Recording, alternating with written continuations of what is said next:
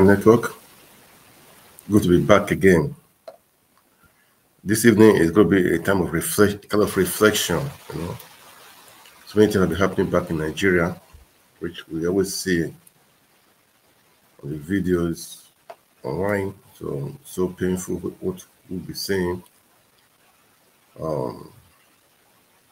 Just a reflection, just for the leaders. Most people now, most of the leaders, the governors and the president, just have few months before they will leave the power. Just this is a question for them. When you leave the office, what will be your legacy? What are you going to leave behind? What are we going to remember you for? What you've done, what you did, the good or the bad? Is it for good or for bad? Is it acquiring properties, or you help with the needy, or in education you make sure there was good? You did your best in education, in health sector, in infrastructure, in all around. What will be your legacy? This is a question for everyone to answer, because power come, power go. That is how it is, man. You would think you are right now, you're on top. No, power come, power go. Before you know it, it's over. 4 years is just like a child. It's just like a twinkle of an eye. Before you know it, it's over. So what are you going to remember for? That is the truth. So I will say, in these few months you have left, can you make amends? Can you just do the best out of it up? Can you just do the best and make sure you leave at least something behind that people will remember you for? Power come, power go. That is how it is, man. I was listening to Sanusi some time ago. He said, then some years ago, people were drunk with power. They were doing what they think it was good for them. But before you know it now, in a few months' time, they'll be out of power. That is how it goes. Because it's so pathetic what is happening right now in Nigeria. I see videos, seeing different videos, two people naked in the banking hall. Because, man, the life is unbearable. They have money in the bank, but they cannot withdraw it. I mean, when I saw another video, the banks were holding the mineral notes. I don't understand. You hold four. Now you hold the mineral notes. I always say all these things we are passing through in Nigeria they are all self-made punishment, self-made scarcity. It's not self-made. If we do things right, we'll get it right. But greediness will not allow people to do it. I mean, to do the right thing. Too bad. People are frustrated. You know the video everywhere in Nigeria is like for survival of the fittest. And the APC government, they are still campaigning. They should be apologizing for what they did, what they've done to Nigerian people. They should be apologizing. As I'm just talking, Obi was in Ogun State today. I'll be playing the video as I'm talking, so I don't.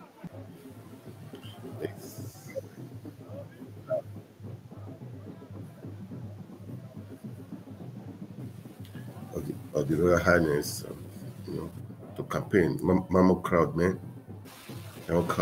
So we really need a change. We need a change. As I was saying, all these things, they are all self-made. I pause here. Let's listen to him first. Let's listen to him. Let me pause here.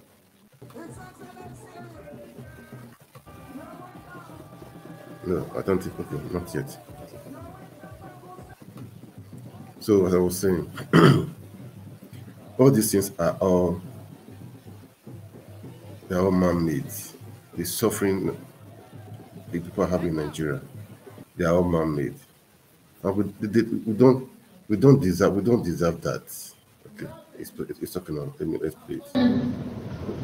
Even as a government, we must secure this country. And we must unite the country because the country today is so divided. And that is our commitment number one. Number two is to ensure that this country is served by rule of law. There must be law and order.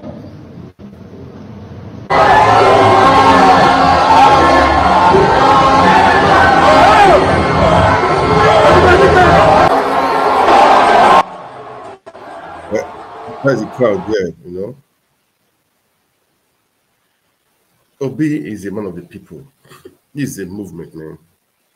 The divine movement. If I say divine, I mean divine.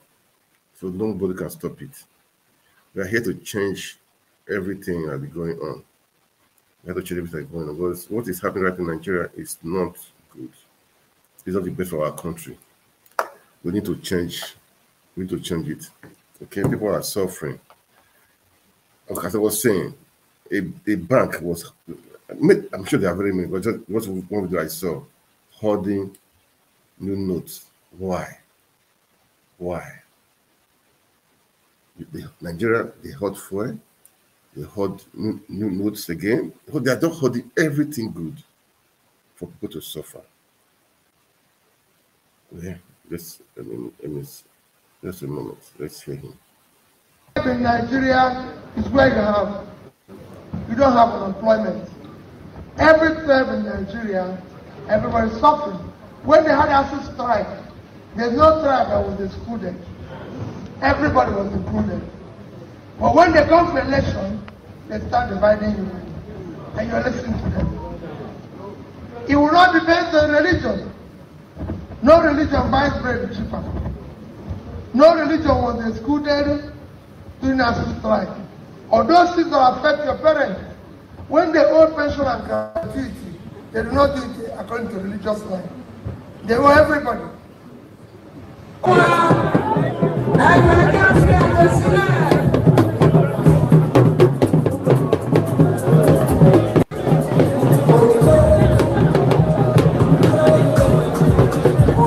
Okay.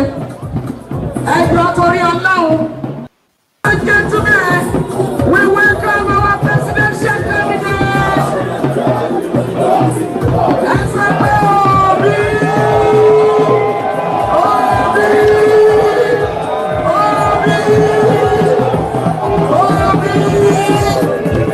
We welcome the presidential candidate of Labour Party in the coming general election.